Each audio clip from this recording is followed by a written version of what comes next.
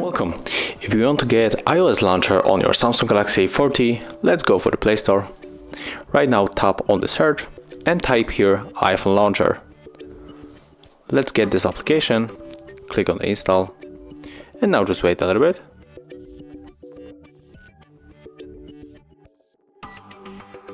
Let's open it.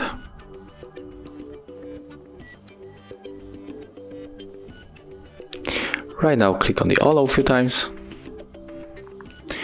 And let's go back to our main screen. And as you can see here we have the notification that we have to change the launcher from the Samsung UI to the iOS launcher. So choose the iOS launcher and click on the always. Click on it, we got it. And right now as you can see our launcher has changed.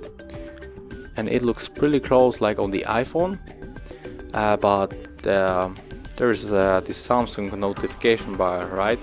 So we can also change it. So let's go for the iOS launcher 13, then go for the control center. We have to turn off this ad, then click on the OK, tap on the install. Don't worry, we are still on the Google Play Store.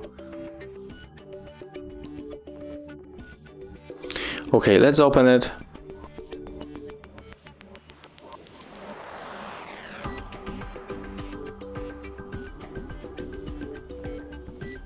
Use the switcher to allow permission, then just go back.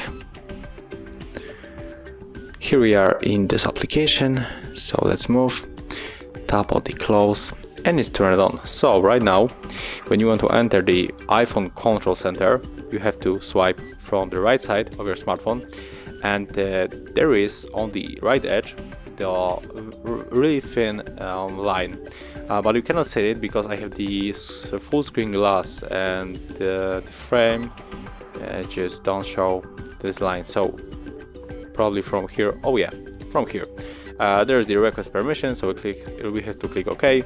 Also set the allow permission, then just go back and do the same, and here we are with the control center from the iPhone. Really cool feature on our Android smartphone.